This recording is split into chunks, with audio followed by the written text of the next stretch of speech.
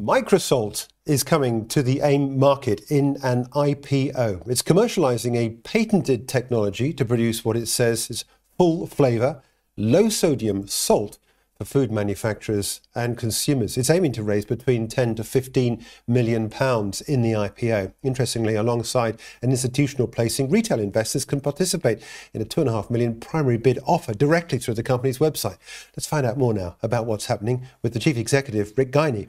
Rick, welcome. Thanks indeed for taking some time out to discuss this. I know you're based in Florida, so there's a bit of a time difference here, but I know you're listing here in the London market, so you've got to get used to dealing with us Londoners and on this side of the Atlantic. But look, IPOs are a scarce animal in the markets at the moment. Why now? Why have you picked this moment? Well, Microsoft is an important health innovation across the world. As sodium becomes a bigger and bigger problem, and it becomes more and more exposed to government regulations, there is no time to wait. So we decided that this is the best time for us to reach out to the market. We have great momentum across the globe, and there's actually no reason to wait. Every time you wait on an innovation like this, somebody else pays an inevitable price. Yeah, look, I want to get more detail about the product in just a minute. I want to take a look into some more detail about this IPO because retail investors invited in this primary bid. Explain what this is and why you've hit upon this route, because it is somewhat unusual, I understand.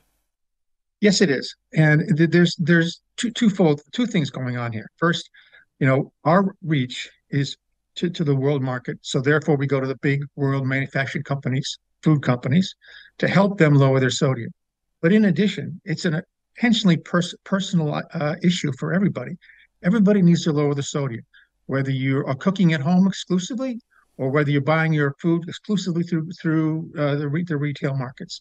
So we felt it was really important to reach out to everybody, unlike the traditional IPOs that just go through the major investors. We felt it was really important, especially in the UK, where sodium has such a high attention level, that we make it available to everybody. Yeah. Let me just ask one more question about the IPO. As I said at the top, raising anything between 10 and 15 million sterling. What will you do with the money? What's the proceeds going to be used for? Well, when you sell to the world, you need salespeople to do that. You need multilingual people to do that. You need a marketing staff that addresses each market individually. And of course, when you address a market as large as we do, we need to have manufacturing facilities in various geographies. We have great capacity right now, but we want to be able to put a plant wherever we need some. If we could put one in the UK, that'd be great. If we could put one in Western Europe or in Asia and Australia, that'd be awesome. So that's really where we're going. The market is leading us that way because of the size of the potential. Yeah. So that's pretty much the focus. Well, let's look more at the size and the potential for Microsalt. As I said above, you talk about a full flavor, low sodium salt. How does it differ from salt? Sure. Well, Microsalt is salt. So where do you get it from? Why is this different from ordinary salt you would get on supermarket shelves already? Well, Microsalt is a new technology, and it wasn't available 5 years ago. And it allows us to basically change the surface area of salt to make it more intense, so you don't ingest excess sodium. It's brilliant in its simplicity. We take traditional salt. It could be any kind of salt from anywhere across the globe. It could be sea salt or pink Himalayan or African black salt. It doesn't matter. We put it through a patented process. We reduce the size of the crystal. By doing that, we improve its surface area so that when it hits your tongue, you get your full flavor explosion of full flavor that you're expecting, but without excess sodium. So the patent that's covering this, you own this? Is this something that Yes, we do. your team have established? Is it something that you can license, or is it going to be something that you're going to want to manufacture yourselves and keep control of as a full production and a full vertical integrated sort of system between the factory and the consumer? Yes, our intention is to maintain complete control. We're not interested in having this farmed out and in any way diluted its value to the consumer. Our goal, our whole purpose of being here is to help people lower their sodium. And we feel the best way for us to do that with Microsalt is to maintain control of the manufacturing rights and to work with the big multinational food companies to help them use Microsalt to lower sodium. As you said, 5 years ago, this wasn't available. Clearly, it's a new product. How easy is it for you to sell this idea to, well, let's start with the medical profession, because clearly this is, you say, something potentially that has far-reaching ramifications for people that put salt in their food. Let's face it, we all do. I mean, salt goes back biblical times and more. We've all used salt. We pay a lot of money originally for salt. It's now relatively freely available, but as you say, in a version which causes some physical damage to the biological makeup of our bodies. So here we are now with what you say is something which transforms that. What sort of reception are you getting when you speak to new markets? Well, it's interesting enough. We're getting great reception. There's a couple of reasons why this is going on. First, there is no mystery, there is no doubt. Sodium is bad for all of us, whether you live in the US or the UK or anywhere in the world. And everybody acknowledges that's a standard medical fact, and that the sodium consumption isn't going down. That's a big problem. And the governments like yours in the UK, the ones here in the US and in Latin America and South America are taking serious looks at how they can make this happen because industry hasn't done it voluntarily.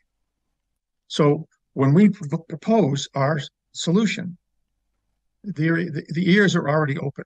They're looking for a solution. It's not that the food industry hasn't wanted to do this. It just hasn't had the technology till Microsoft came around. Previous to Microsalt, there were other technologies that involved different chemicals and different versions of different products that required flavor enhancers to make the food taste right. The basic underlying thing with Microsalt is very simple. You can't change the world with bad tasting food. Whether you're on a specific medical diet or you're trying to lose weight or trying to become healthier or trying to lower your sodium, it's very hard to do that if your food tastes bad. We've solved that paradigm because it tastes just like regular salt because it is salt. So, for example, you don't have to choose between low sodium crisps and regular crisps. Now, it's just going to be regular crisps, but they're going to have 50% less sodium. So they're going to taste exactly the same. So let's expand on what the commercial traction is here so far. When you approach a snacks company, for example, and say, look, I think I've got a solution to what is a well-known problem, do you get questions like, have you undertaken tests? Is there some sort of medical or chemical I don't know, answer or some sort of backup to this, and to ensure that it doesn't carry some other side effects? Sure.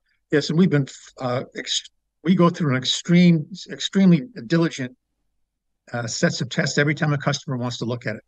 And not only do they run their consumer product testings the way they do with focus groups and testings, they also run it through their production facilities to see how it runs, how it works. And again, the brilliance of Microsalt is that it's extremely simple. And so that there are no hidden chemicals, it's not a science experiment. It's simply a new way for us to lower the surface area of a salt crystal. And, again, the whole goal is to lower sodium. Yeah. That's what we're trying to do. And the best way to do that is to have food taste good. What sort of commercial traction has Microsalt been able to make in what I believe is potentially, I guess, a very lucrative snacks industry that you can approach? Yes, we don't approach just the snack industry. We approach the entire food industry. That would include bread. It would include any pre-made meals. It includes anything with salt. And you'd be surprised how salt is everywhere. As you mentioned earlier, it's been with us for thousands of years. It's in it, so it's not just the snack industry. It's not just the topical applications where you sprinkle it on crisps or use it on cookies or pretzels or whatever your application is. It's everywhere. And some of those markets, the bread market, for example, might even be larger than the crisp market. And Microsalt works great in bread. You can't taste the difference, and you're ingesting less sodium. So we are getting a lot of good traction. Now, when you change those kind of companies, when you approach the big multinationals, they have a long sales cycle internally. They're going to test it on their own. They're going to pick test markets to roll it out. So you don't go from 0 to 100% overnight. It takes a little bit of time for these people to roll it out. But we've been very successful so far. We haven't failed one single test, not one single large customer that has run us through the testing has come back with a fail. Have you just approached the B2B market at the moment, or are you going to ultimately go to B2C to sell over the supermarket shelves to all of us that want to put a bit of salt on our fish and chips? Yes, we are not ignoring the at-home market. Now, it's true, 70% of the sodium we all ingest comes from the food we buy. But that 30% at home is still important to us, especially when, for example, if you go to the doctor and unfortunately you're given a diet that's low sodium. We provide medical people with free samples so that they can give them out to the patients and say, here, use this at home. And so eventually that'll catch on. And they can buy, we have 2 size retail shakers available now, a 2-ounce and a 6-ounce. And those will become a generational product in people's pantries. They can use it instead of traditional salt. Now, we all see how, when you put salt in your food, how it bounces off. Microsalt doesn't bounce off. Microsalt sticks, and that's another benefit. You don't use extra. You don't have it all over your plate. And if you're a food manufacturer, that means you don't have it on your floor. You don't have it inside your machines. It's on the product. It's not in the bottom of the bag. So it works great across the board. What about when dealing with governments? I mean, governments take a lot of control over food supply, the sources of food and so forth. I'm thinking perhaps mainly more than government, more like the EU, which is, I think it's fair to say, I mean, I've been around the business world for many decades now, and I know a headwind when I see it. And I know that Europe tends to put the foot in the brake quite early. Do you have any experience of approaching the European Union food markets, the controlling markets that look at these sort of additives that are available or potentially available to the manufacturers in Europe? Do you think Europe could be a problem? No, we're very optimistic about Europe. We've had a good deal of exposure in Europe already, and we've hired the very best people to make sure that our position is correct. Specifically, you might be talking about the Novel Foods Act in the UK and generally speaking in Western Europe. And we have been given the authority that our product is not a novel foods. We still have applied for it under that regulation. So we have no expectation of any headwinds at all as far as regulation is concerned. Again, because it's very simple. If there's a market that uses salt, then we're going to be able to sell Microsalt. Look, you're based in Florida, and I know the ideas come out of America, but you're listing in London. You're registered in the London markets as a business. Why London, first of all? Because yes, look, it's in the middle of the time zone around the world, but I mean, what else does London give you? Of course, apart from the AIM market. Yes, well, London is a really interesting market. First, it's our belief that the typical London market, they're more savvy, they're more nuanced in food than some other places. We can get more attention and more understanding about novel foods and how new foods can impact people in the London market as compared to some other markets. Also, a number of our large prospects reside in the UK. A number of the large multinationals have their R&D departments headquartered in London. So it makes sense for us, across the board, to start with the London market. And quite honestly, I'll be a sales guy now for a second. When I make a presentation to somebody and say, yes, and we're on the London Stock Exchange, eyebrows go up and say, okay. It's like a de facto stamp of approval across the rest of the world. So we're really happy to be a part of the London Stock Exchange. Yeah. Look, big opportunity here for a big question.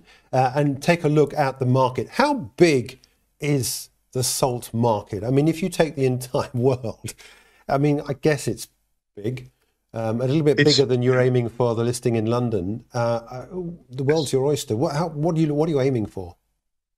It's it's really a huge number, of course. And now, again, our goal is to help people lower sodium.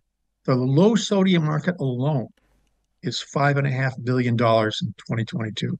But we're reaching, not only are we reaching into that market, we're reaching into the, as you mentioned, the salt market itself, because we're just a replacement for traditional salt.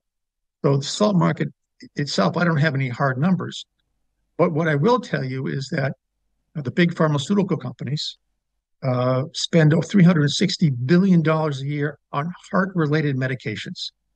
So that gives you an idea of how big hypertension is and all the diseases related to excess sodium. So we're addressing it everywhere. It's an exciting time for us to be able to help people's lives. It's an exciting time for us to help the food manufacturers get where they want to be, because they do want to be there. It's not like the food people are evil. They just, before Microsalt, they didn't have a way to get there. But of course, food producers are looking for low-cost opportunities as much as anything. How do you compete in a market where salt is relatively inexpensive as an additive? I guess there are costs that you incur in producing this new salt, which you have to have covered. That's true. And, salt is one of the most least expensive components across the world because it's available everywhere. And we simply state it like this. We are a value-added product. We're helping you save people's lives. Yes, it is more expensive than salt. Let's just put it out there right now. It's more expensive than salt. But we can make it work so that on a per-serving basis. Now, if you really drill it down and you really get to how much it costs per serving, the onboarding cost isn't significant. And when you think of it this way, they're making a better product. They're potentially avoiding having special labeling on their front of their package. They're potentially avoiding being put in special parts of the store. They're potentially avoiding being restricted when they can advertise. So it all works out. In addition to the fact that the guy that's running the production plant, where things really happen, he's in love with Microsalt because there isn't salt on the floor. He doesn't have to salt things twice. It's not uncommon in a nut factory to have to salt things twice. So, they're like, that takes away from some of the extra costs. Yeah. Look, IPO, AIM market, coming up soon. What's the date? Have you got a date in mind? Are you launch prepared? I think we're launch prepared. The current date that I know of is October 18th. So thereafter, hopefully we'll be able to trade. Look, I know we've not been able to talk about profit and loss and balance sheet and so forth, but I would love to have you back on when you produce some earnings that we can look at through the ordinary stock market release cycle, and we can dig a little bit deeper into this fascinating subject, Rick, and I wish you well with the IPO. Thank you. I look forward to talking to you again. Good. Okay, that's Rick Guiney. He's the Chief Executive of Microsalt, which is due to come to the London market mid-month here in October.